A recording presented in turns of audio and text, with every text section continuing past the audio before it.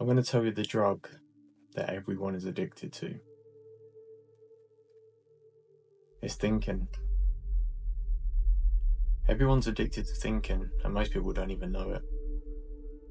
You're not taught about it by your parents, you're not taught about it by your education system, schools, college, university, your friends.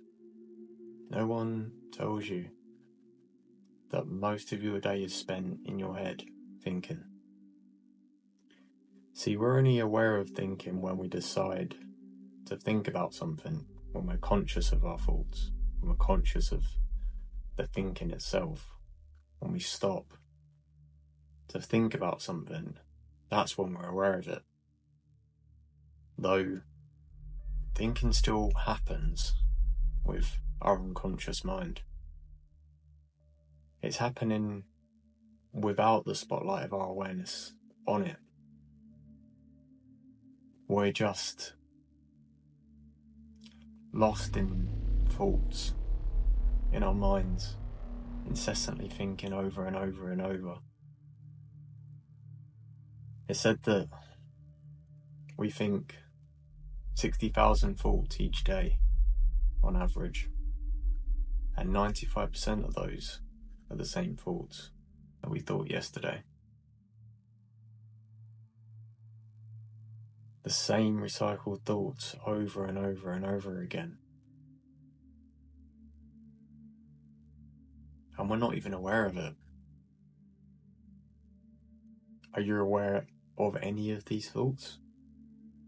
Can you stop and realise that, hang on a minute, this was the same thought I thought yesterday? Are you aware of even 100 of these thoughts? Let alone 60,000. Yet we're still thinking them. They're still happening in our mind. Think how much energy this requires and how much awareness is being stolen from this moment to think and think and think over and over again. This is why meditation is one of the most powerful practices you can do. Because to sit and meditate means to become aware of this, become aware of the thoughts that you're experiencing, become aware of your awareness being sucked into thinking and to bring it back. So maybe you focus on your breath or a candle flame or the feelings inside of your body, the energy of your body. You bring awareness to it. And what you'll notice is your mind will pull you back into thinking again. And sometimes it may last for a few seconds, but sometimes it may last for minutes.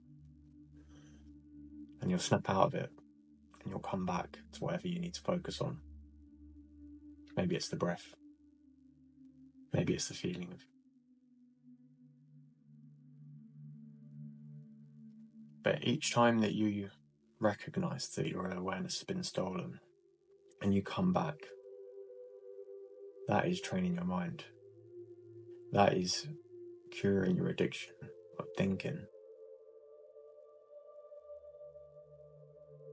And to take control over all thinking is possibly an impossible task.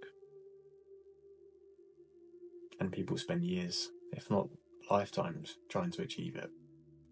The state of no mind. And monks will meditate hours a day to experience this state. No mind, no thinking, no attachment. It's not an easy task, but you can at least experience more control. It's said that the mind makes a great servant, but a terrible master. And for many of you, your mind is your master. It controls you. You don't control it.